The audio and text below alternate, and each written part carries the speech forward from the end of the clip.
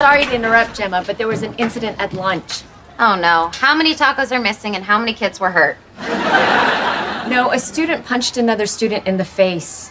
Ah, please. Rookie mistake. Everybody knows that body blows are harder to prove. Okay, send him in, Lorraine.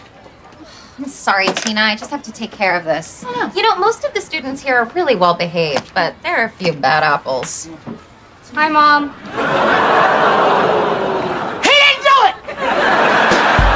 I know it's the weekend, but I feel like we should deal with this as soon as possible. Okay, then. I'll see you in my office tomorrow. And again, I'm sorry this happened to your son.